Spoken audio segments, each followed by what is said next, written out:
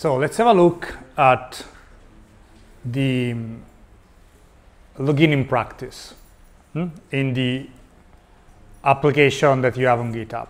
So let's have a look first of all at the database.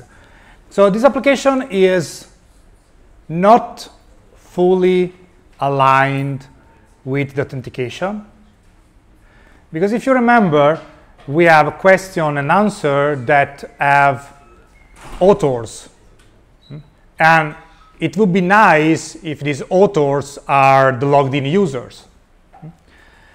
In this case, they are not. So in this application, we have that everybody can insert, can insert answer, can see everything, and authenticated user can only vote. So all the other options are available to everybody. This is clearly unrealistic for a complete application, but in this case, it was just to show how to make things.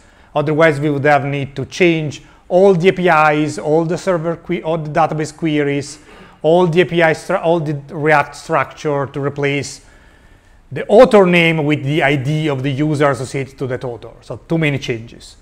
So this is not perfectly aligned, but it's just an example how to do things, and especially how to do login.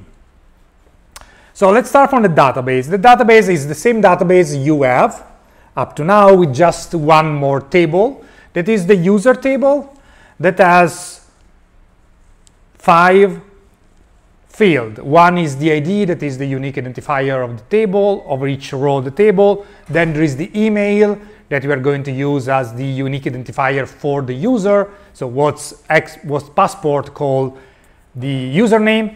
Then we have the password, that is the hash version of the password. We have the salt, that is the salt needed to hash the password. And we have the name of the person, of the user that is logged in. 5 fields. And the database has already one entry, one row, that is a user with email luigi@politecnico.it, with password something, 36EI61, etc., salt, and the name of the person. Just one entry. We can just log in one person. And this is the database. So now let's have a look at what the application is doing before looking at the code.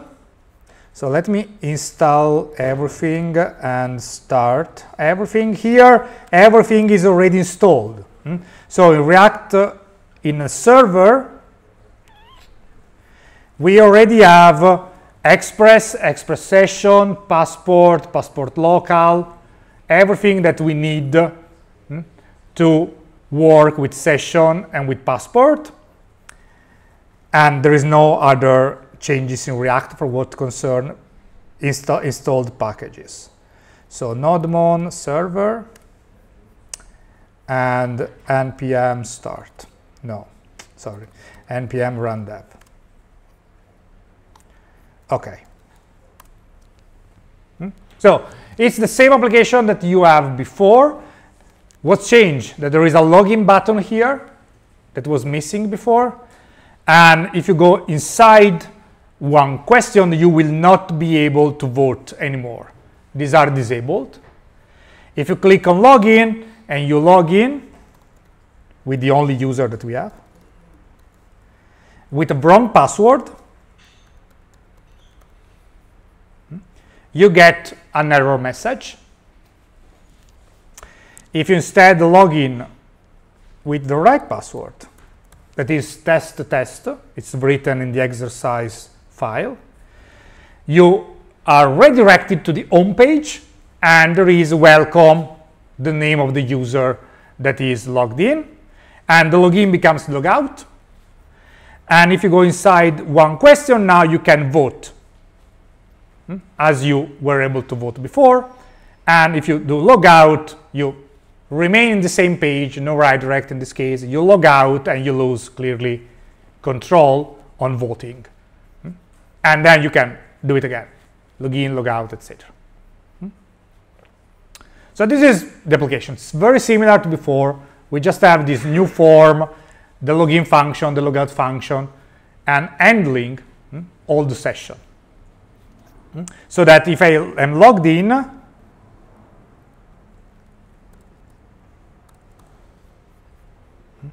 and I open another tab, I'm still logged in. Because the application is checking with the server if the session ID is valid. And it is, because it's the same browser with the same cookie, and so that is sent to the same server with the same request, so I'm still logged in, even if I open another tab. So this is what the application does. So let's see the code step by step. So the first things that we can see is, for instance, this login button here. So the login button is in app. It's not in app. The login button is in navbar components, and it's called by app.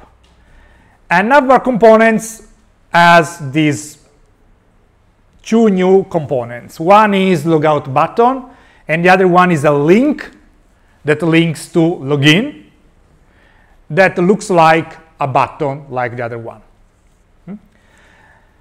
And so the nav header now has two props that before weren't available. One is logged in, that is the information, it's a state information defined in app that say if you are logged in or not. So if I'm logged in, I want to see the logout button. Otherwise, I want to see the login button. That sounds reasonable. And the other props is handle logout, that is a reference to the function to do the logout. And this logout button is defined in this out component file, where you have the login form and the logout button that is just a button with a non-click that does the logout operation. Why this is a button and the other one is a link? Why login is a link and logout button is a button?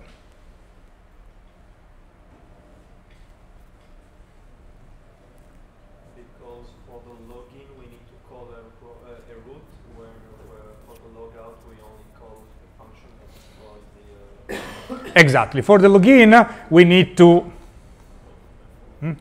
call a route within React to show this page.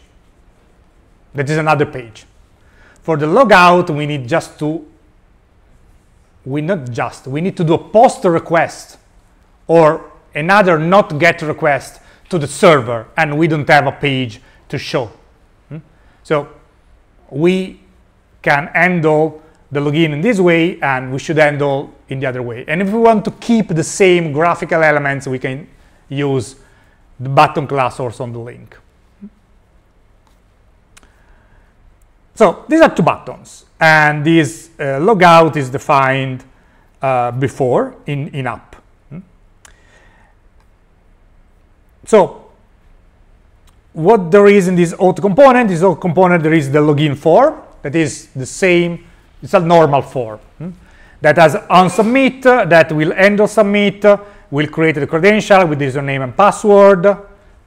Notice that we call the form email, and this is of type email. So if you write something like this, it will tell you, please, this should be an email address. So add the @ and the domain. So it validates as an email, because we decided that the email is the unique identifier for the user in the server, but we write username here, and we get the value username here clearly from the state. This is a controlled form, as any other forms we created up to now, because Express needs a JSON username something, password something.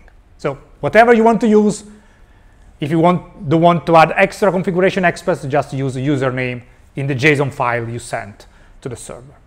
So this is a normal form. when you click login, it's called this props login, passing the credential, and this props login, in the end, is an API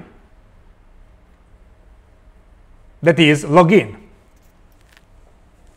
Again, normal credential, normal API, async because fetch as an await, that does a post to the login address with an header, application JSON, with a body that are the credential, username and password, with credential include, because we need to tell the browser to send the cookie anyway, even if the server is in another domain, and then handling the response and the error, like any other API. And in this case, we expect some user information coming back from the server. So right now, nothing strange on the React perspective, except this React the credential includes that we must add from the login and also in all the API protected, that call it protected routes on the server.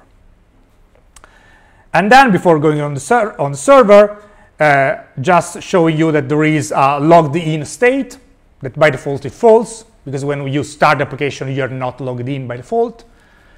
And then there is, here there's the handle login function and the handle logout function that are called by the link and the button.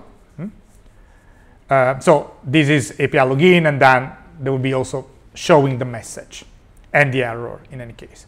And the handle logout is here, and we'll call the logout API, that is, in this case, a delete on an API with credential includes, again, because we need to send the cookie with the session ID to be deleted.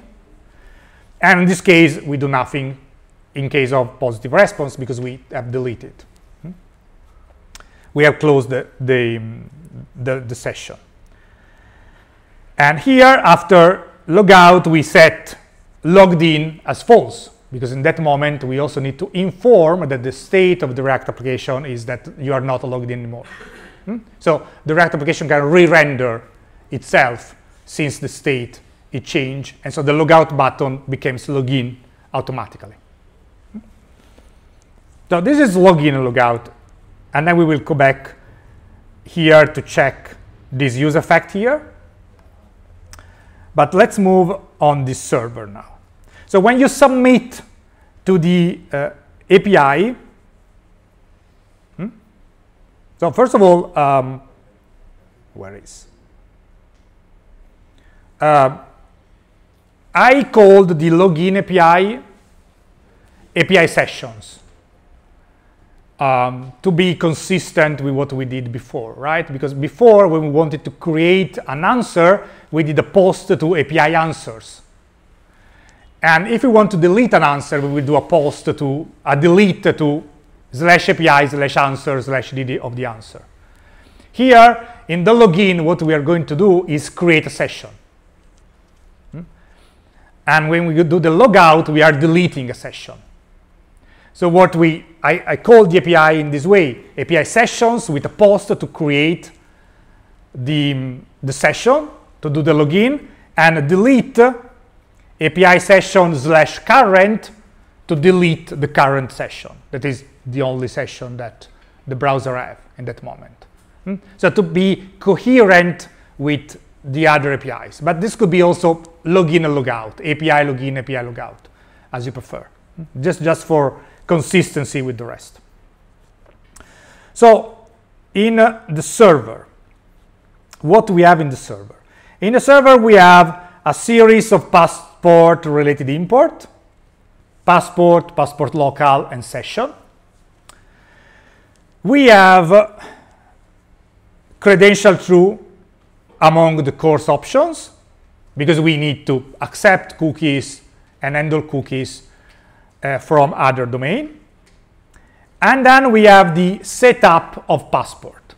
Local strategy, serialize and deserialize, as in the slides. So setup local strategy, we'll have this function, verify, that will get username, password, and the callback, and that we have the get user from the DAO, for username and password. If username and password are correct, we'll call the callback with the user, retrieve from the database. Otherwise, we'll write username, we'll send the next message, incorrect username and password. And in the get user, in the user DAO, it's similarly to what happens in these slides. What you have in the slides is select everything from user, where email is equal, because email is our identifier. You get the email, and you put, in this case, in user, 3 information: the ID, the email, and the name, because we want to show the name in the React application. So we need to pass back the name in some way. And then there is a script that, in this case, that gets the password inserted in the form and received to the JSON, the salt that is inserted in the database to check associated to that specific email, 32 bits for the length of the pass or the hash function, and then it's created. The hashing function is check that the hashed password just created is the same of the password stored in the database, and we need to do this to have the exact representation of the password, because otherwise we get a string, and a string is not comparable with this hashed password is an object. So we need to get the hexadecimal representation of the password in the database that is already hexadecimal. So it's just a conversion of type, internal conversion of type. And then we resolve the user, we fulfill the promise if everything is fine. Then in the serialized user, we just put the user with the 3 information we have. And in deserialize, we will have the same information we serialized. And the information we serialized are the information we get from the database. So ID, email, and name of the person. So in the session here, we are going to put email, ID, and name.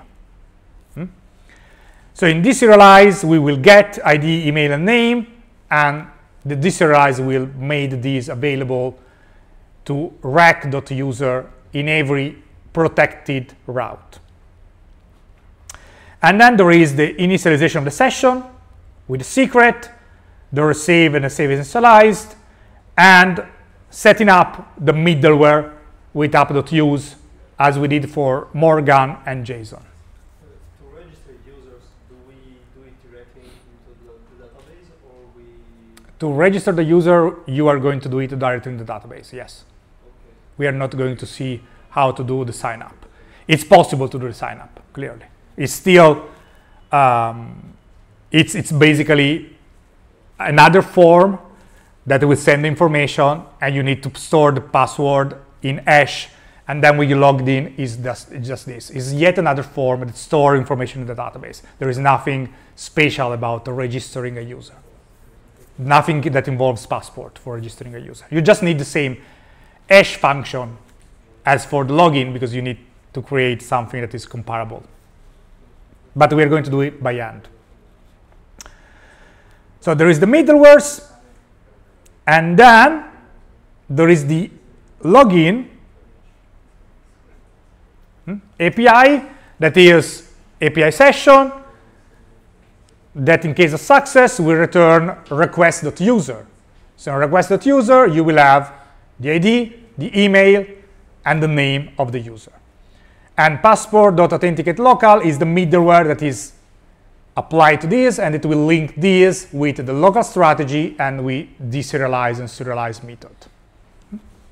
So when we log in, we go here, and this Passport authenticate will bring us, will link to the verify function in the local strategy and to the session automatically. And so when you submit a form, you first go here, and then from here you go to the local strategy, and then to the serialize, and then back here with the user in the request, that is the user you have in the session storage, the user that you have in the serialize and deserialize method. So these methods, as you have seen, if we log in with a wrong password or a wrong username, is telling us unauthorized, right? But what should be shown here? Wrong username and password. And indeed, we expect to see, where is? Incorrect username and password. Because it's what we wrote in the local strategy function. In the local strategy function said we get the user. If the user is fine, you get back the user. Otherwise, you propagate incorrect username or password. So why are we not seeing that? We are not seeing that because by default, the Passport Authenticate local uses an internal default error message that is unauthorized. It doesn't care about what you write in the error message in the local strategy. If you want a personalized message, you can use the longer version of this method, that is this one, that still use the passport.authenticate local, but change the content of that. And so in case of issues, it will send the information you get from the callback of a local strategy. So this info here is the incorrect username or password you define in the local strategy. And if instead, if it's success, you perform the login and return the requested user. So with this method enable, that is the same API as the other, so we cannot have both uncommented. If you log in, you will not see unauthorized, but you will see incorrect username or password.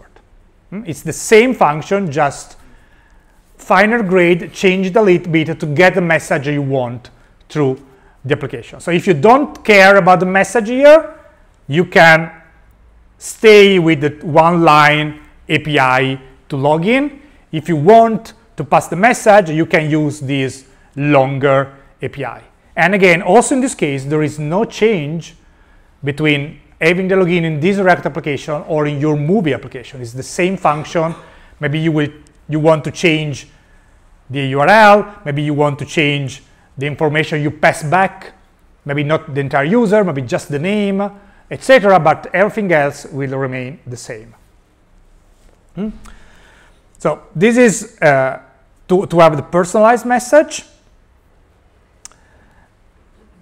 And so here we have the requested user that go back to the React application.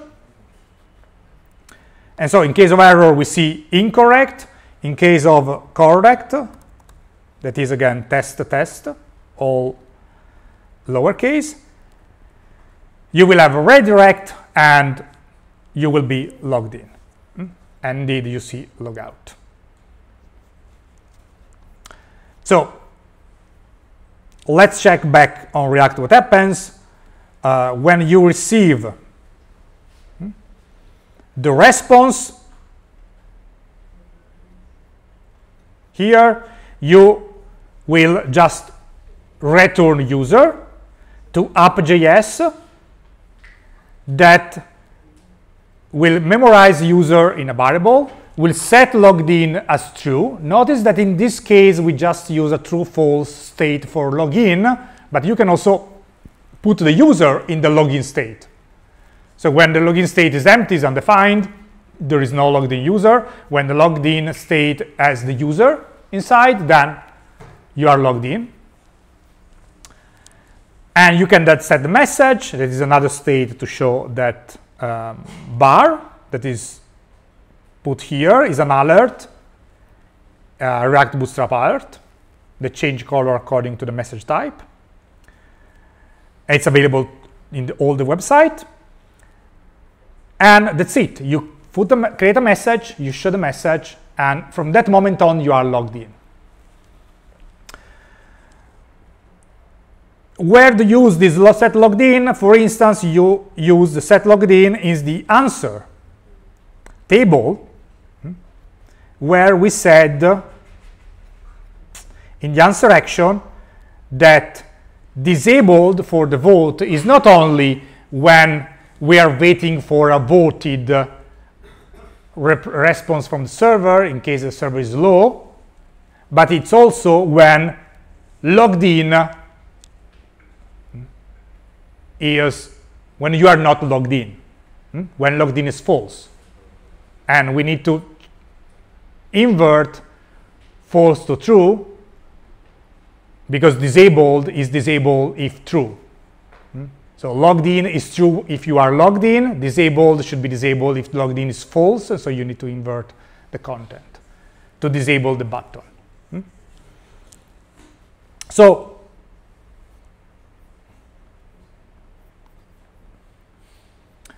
why disabling the button? Well, we don't want that the user votes if you are not logged in. Which are the alternatives to disabling the button?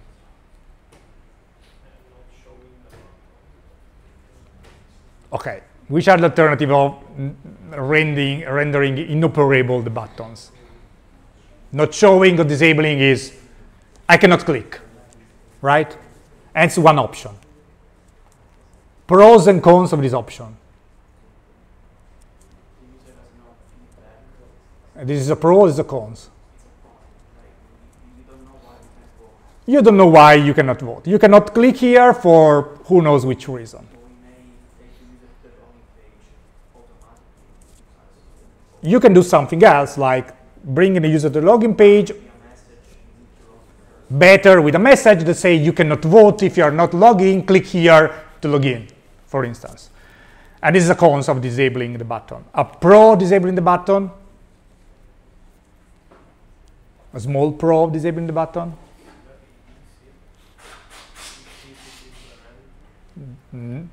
Yes, it is to implement, but it's not. Is there ever a pro?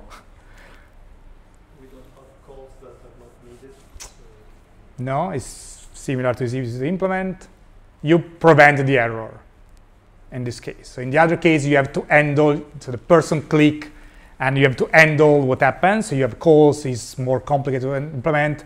You have, you should handle an error. I'm handling the error that I'm clicking somewhere because something is clickable. I'm clicking here, but it cannot because this is not the right option. And then I need a message, and I need maybe a redirect or a link to login, etc., to explain why there is an error.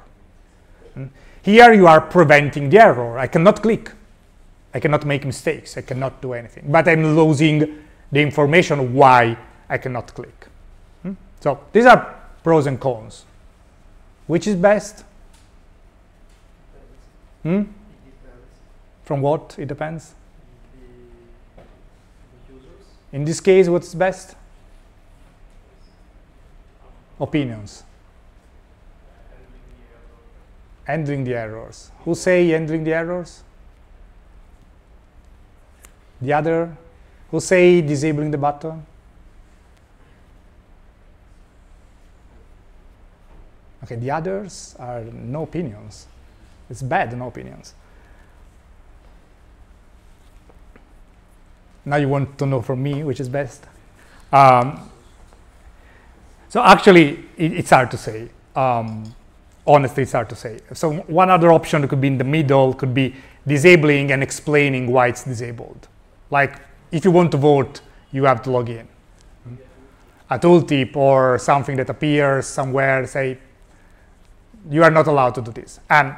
But clearly, in some way, it depends on the specific application. In this case, are more or less the same thing, I would say. Preventing the error or informing the user that, or preventing and informing. Well, since we are beginners for most of us, adding codes and error handling may lead to other bugs. So it's better. It depends who you are thinking of. If you're thinking of yourself, probably yes.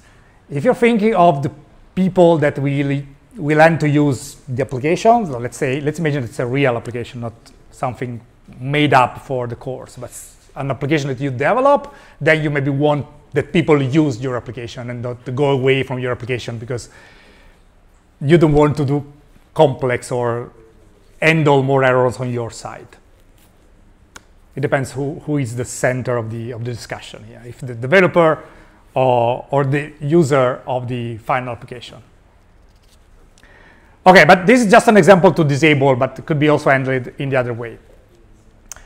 And okay, so logout, we have seen the button to log out, and in the server, it does exactly what it was reported in the slides. Called direct.logout is available to all the authorized requests, and send end. Let's have a look at vote, because vote is changing. So vote, when you vote in React, the button is disabled, but when you vote and the button is enabled, you have the same API that you had before with credential include, because you need to pass the cookie of the session. So the other API here doesn't have a credential includes because all the other API are public. Everybody can call it. But if you want, for instance, to prevent the adding of an answer only for logged in user, you should have credential includes also in that. Otherwise, the user will not be logged in, will not pass the information about the session. And why we need the cookie? This is not enough, credential include. Because in the server, we have one more middleware. That is the middleware that I created, as defined before. That is, this is logged in. And this is a middleware that you just have for the protected route. So for the route, you want to be sure that the user is logged in, is authenticated. So this is a middleware that works for vote, but you don't have this middleware in editing an answer in this moment, because editing an answer is an operation for everybody, voting is not. So credential includes and this is logged in are in a way connected, are both needed. In one case you say I want to send the cookie with the session ID. In the other case you say I want to check that the cookie exists and is valid as the content. So the session ID is the right session ID.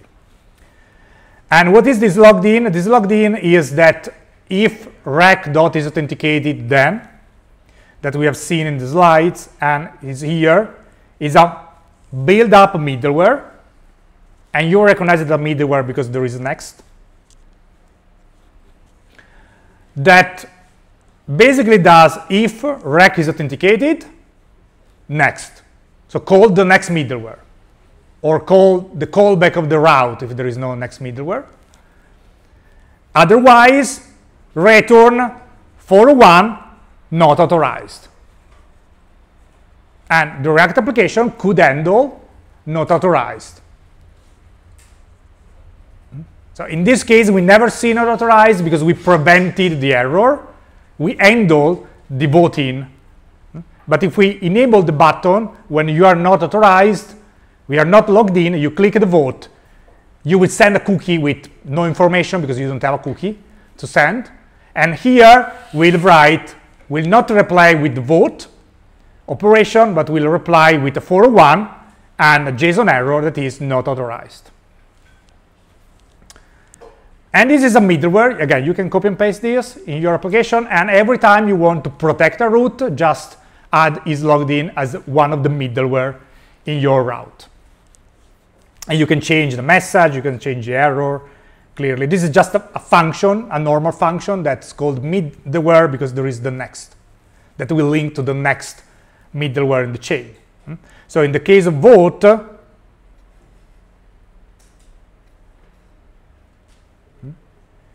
we have the first this middleware, and then it's the validation middleware is called, the express validator, and then the next is the callback with request and response. This is the vote. There is one more thing to show you. Let me refresh and open the browser inspector. So let me empty the console and refresh. You probably don't see, but there is the same error repeated twice. And the error is get localhost 3001 API / session 401 not authorized. And the other is on quoting promise error not authenticated. So one question you should have an answer to is why I have the same error twice. And the second answer, you probably don't know the answer. The second question, you don't know the answer. But let's start from the second question. Keep in mind that we have an error twice. And this is 401 not authorized. That is exactly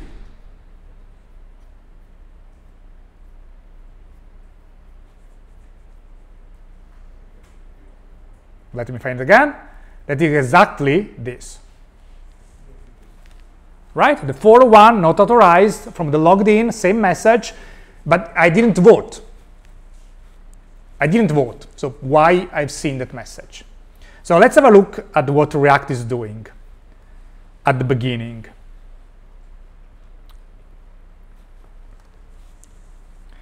React in this case has another use effect that is called when the application is rendered for the first time, that called check authentication and call the get user info API, and that if there is an answer, set logged in is true. This get user info is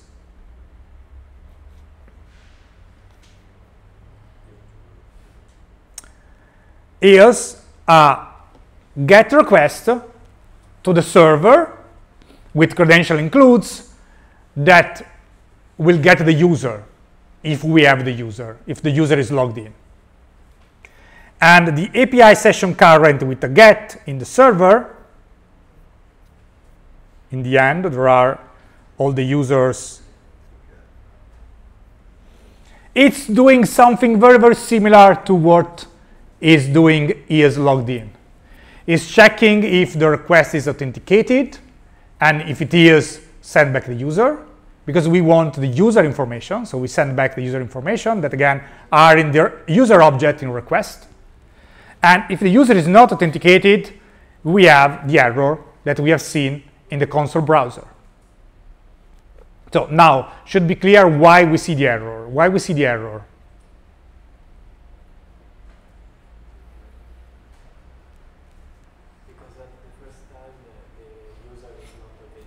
Because when we open the application for the first time, the user effect is called, and the user is not authenticated, so the answer is not authorized. And that get user info method doesn't handle the error. And it's fine that the user is not authorized because we don't have the login. We don't have a session in this moment. So it's correct that we are not logged in. That you should know the answer. But let me finish this first. So this is normal. This is expected. Because at the beginning, we want to check if the user is logged in, is not. And so we see this in the console. And it doesn't make sense to show this on the application, this error on the application, because we are not logged in. So why you want to blame me to not to be logged in? It's normal that I'm not logged in. It's the default not being logged in. So we can intercept this maybe instead of having an uncaught error, an exception in the promise. We can intercept that, but we can just do console.error, console.log to show the message in the console, but it doesn't make sense to show it in the application because it's the normal behavior. And why we need this use effect? Again, we need this effect because if you are logged in and then we close this tab and open another tab, we want to be logged in again. We don't want to reinsert information. And so if we are logged in the server, because the server keeps the session, we want to link to that session until that session is live, until the session is active. No matter if we are in one tab or another tab of the browser. So if we close this as a logged in user and wait 5 minutes and then reopen another tab, then we should be logged in again if nobody logged us out on the server.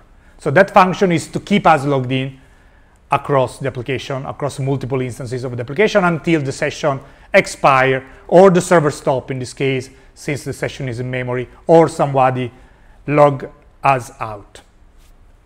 Now, why twice? There's a use effect?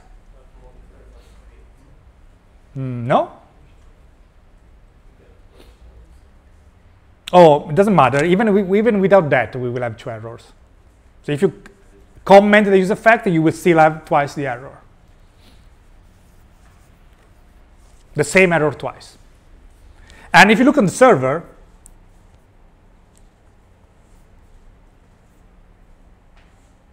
you actually see that this is called twice. Everything is called twice. Also, questions is called twice. That is the other use effect.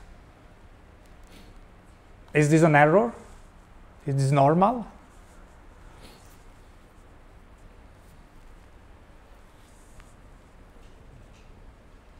Who say that this is an error?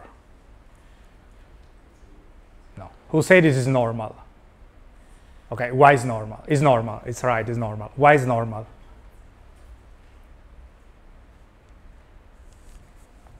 Because in development mode, that is the way we are running React in this moment, in development mode, React call twice every use effect and every use state by default. So every time you do a use state, a set a state, or do a user effect, it's called twice in development mode, just in development mode. And React is using it to double check for error, for inconsistency. Because if you call twice, if you have poor function and you call twice the use state or the use effect, you should obtain the same result both times. If you don't have the same results, React can complain in some way. So in development mode, it will call it twice.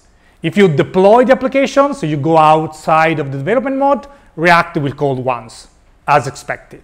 But in development mode, we'll do this extra check for all the use effect and all the use state. And also for the context, I think, for the hook of the context. But for sure, for the state and the use effect, it's called twice. You don't see it in the state because there is no error, but in the use effect is easier to see it because you have, also in case of no error, you have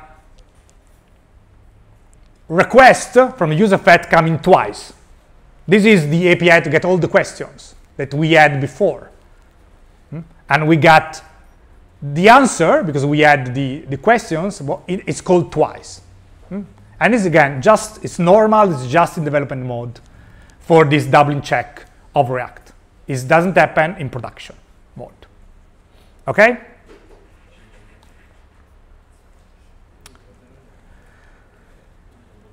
Okay. And this, I think, should close the entire exercise. Any question about this? So on Thursday in the lab, you will have to do the same thing with your movie application. Clearly there, you already have, if you remember, that each movie is associated to a user ID. And you already have a user table since forever in the lab. So differently from our example here, this column will be a user that you have in the table of the users. In this moment, these are just random strings. There you will have the connection between the user table, the information about the users you have, and the information you show in the page. Any question about this?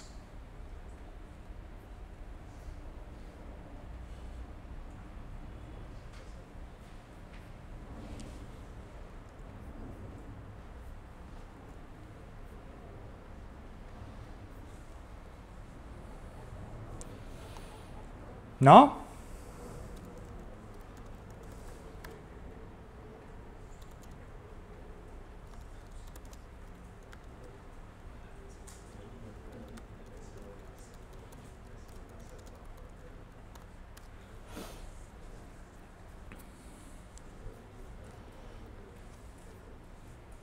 Okay, so let's move on.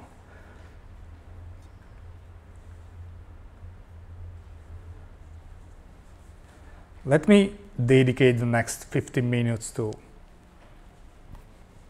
we can keep this open,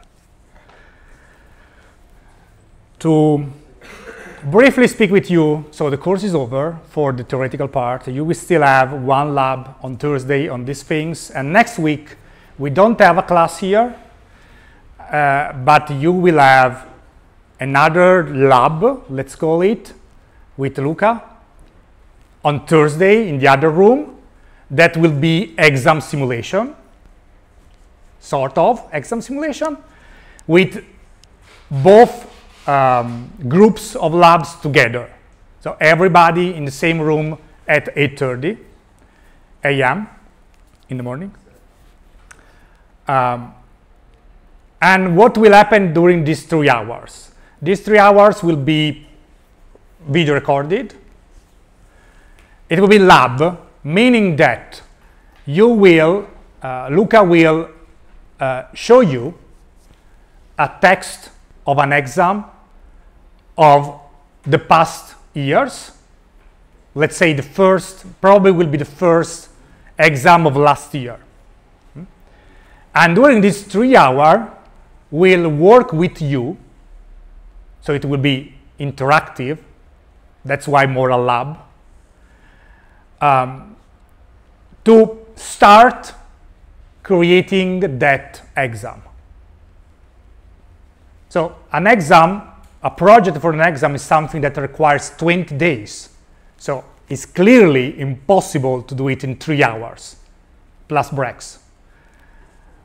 But what we want to start doing in these 3 hours is getting the text, reading with you the text, understanding what means that text, because there are things that happens every year for every exams, and start designing the exam project, the React application and the server. So which are the APIs, which are the components, etc., etc., etc. Maybe in 3 hours you will end up writing a little bit of code, maybe not. If you ask me, probably not, but who knows? It depends how well it goes. It depends how many of you are in the room. So that will be video recorded. Clearly it will be interactive. So if at a certain point Luca will say, okay, now take 10 minutes to read the text, the recording will be stopped for 10 minutes because it doesn't make sense to record nothing for 10 minutes, right? And then we'll start after. But it will ask you to do things, to think, to speak. So to reason about the text, to do the first steps that you will need to do anyway for the exam. So that is what will happen the last Thursday of the semester with Luca. We are writing the exam text for the first exam. It's 90% done. We must publish it on the 6th of June. That is next Tuesday. In 2 weeks. If it's ready a little bit before, we will publish it before. Not tomorrow, but let's say before the 6th.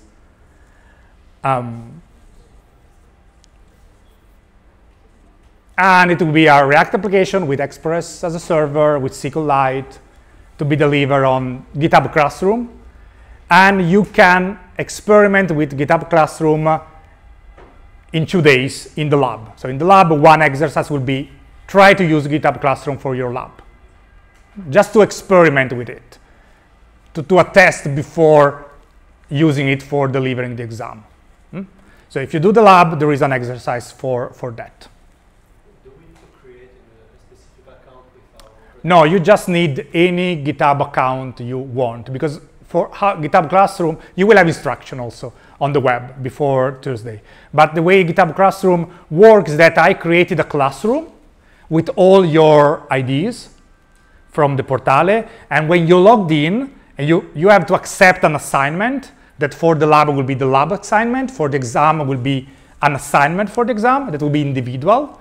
And when you accept the assignment, the first time that you use the classroom, it will ask you to tell the system which of the student ID you are. So you pick yours, and that will create a private repository just accessible to you, to that specific GitHub account that you have logged in that moment. And it's the same account that you will use for the exam, but with a different repository, clearly, because that will be another assignment. And in this repository that will be created for you, there will be a template that will be the same template you will have for the exam, that has two folders. One is called client. It has an empty React application, just the one that you create with npm create vite, etc. An empty express server, just a index.js file with import express, and a README file that is the document you have to deliver for the exam also. You will see it on Thursday, but it's the same document you have to create for the exam. And it's a README that will ask you to specify which are the APIs, as we did during the course, which are the main components, which are the tables in the database, which are the username and password for the user to log in, etc., etc., etc. These are the things that you will see on Thursday. You will not be required to do that on Thursday, but that's a preview for every exam, because that will be the same document for every exam of the course, independently of which of the three courses that's shared between the three courses. And this is about the exam. Any question about the exam? Any other questions about the exam?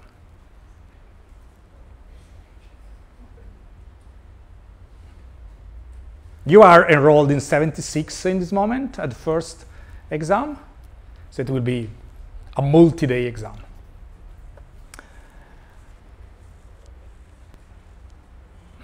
Okay, so other 5 minutes. What happened next? Well, what happened next today is up to you, but after the exam, hopefully good thing. After the exam, this course is over. Well, this course is basically over as content today, but what happened next, what you can do after if you want to proceed with this after Web Application 1. So there is life after Web Application 1, probably. So you have a few options, if you remember. Let me, since you will soon need to do your coursework for the next year, and you have a few options.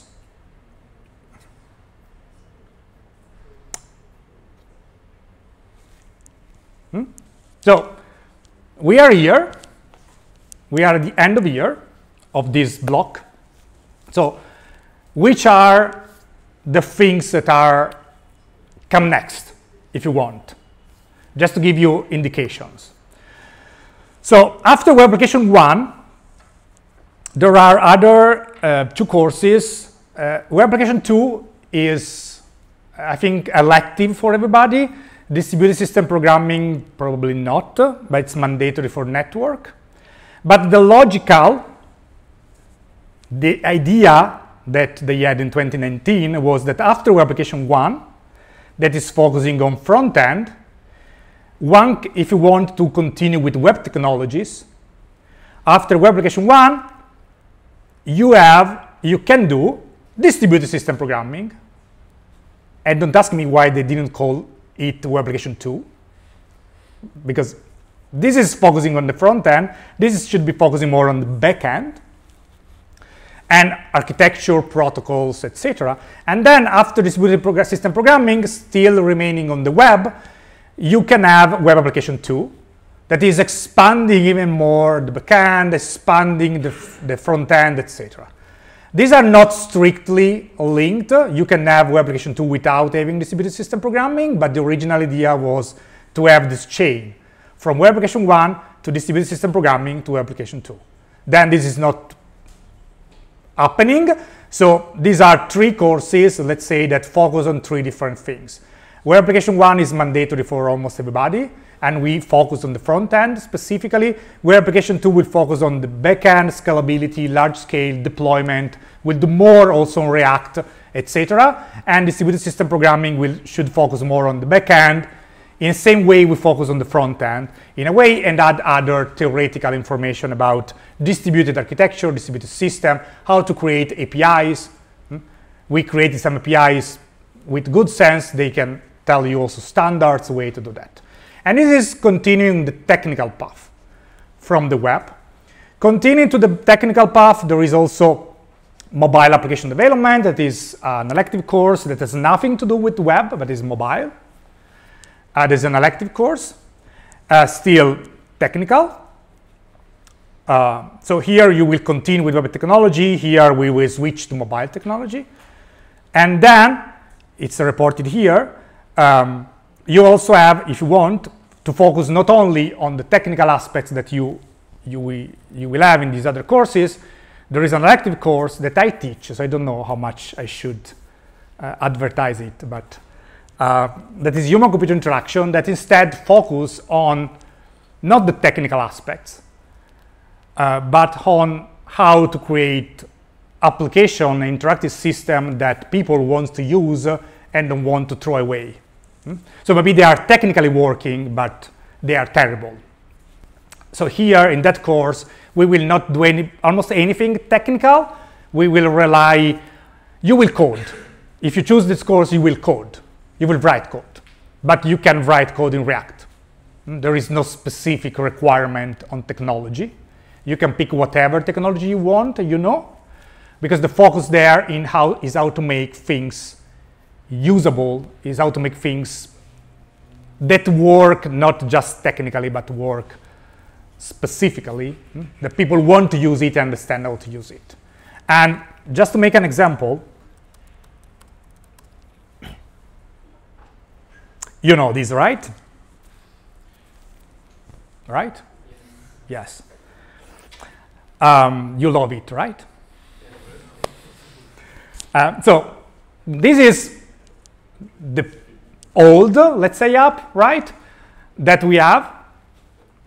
This is one example that I can bring for human-computer interaction. This is a technically working application, meaning that if you click somewhere, something happens most of the time without errors. Maybe the problem is that you don't know where to click, but that's another story. It's not that technically it's not working.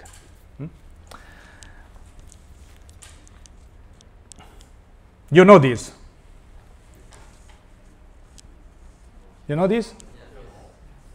Yes or no? This is, let's say, the new Polito application. That was developed with a different philosophy. It was developed by students starting from a master thesis. This is the same, more or less the same function that the other application has, more or less. But it was created, well, it depends from the user interface that you like or not. It's a different visual design. Do you like it more than the other? It's not maybe perfect, but you like it more than the other, yes. So this was created, let's say, from students of the human-computer interaction course, after the course, for their thesis, for 2 students, following the same process that we follow in that course. And you know what is the first things they did? That is one of the first things we do also in that course. Not you. Somebody else. What is the first things they did? Ask the people what we have. Speak with student. That's not a terrible idea. The application is for students. Maybe let's ask students what they want to have in the application. Maybe.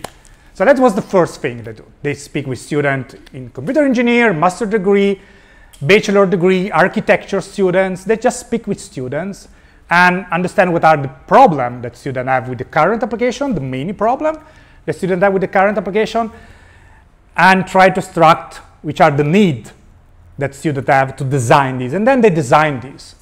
And this is it's not the first version, not that speak with students and implement this. This is refining. They went back to students and say, okay, can you try this application before launching this is the beta version.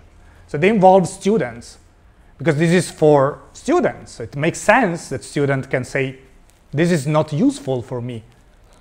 And so this is one of the reasons I would say that you like it more, because it started from students' point of view, not from we have these APIs in the portale della didattica, we can put it in some boxes in a web application, in a mobile application. That's a way to do.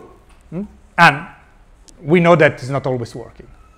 So this is just to make an example of what we cover in that human-computer interaction course. If you want, it's an elective course. There is no written exam.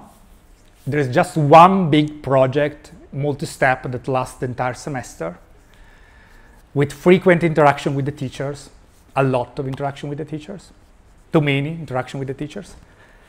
And there will be 3 teachers, one is me, and I should really stop to advertise my course.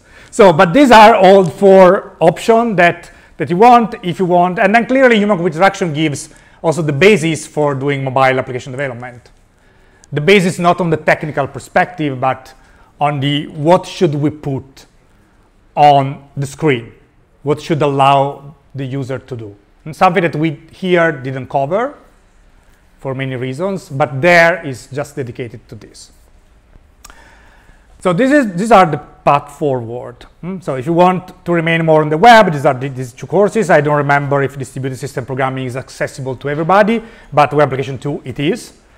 Mobile application is moving on the mobile side, still pretty technical, and it's accessible to everybody. And human-computer interaction is instead using the technical expertise you have up to the point or you want to acquire in other courses and put it in practice towards the creation of systems that you want to see and say, okay, I like this application, I want to use it.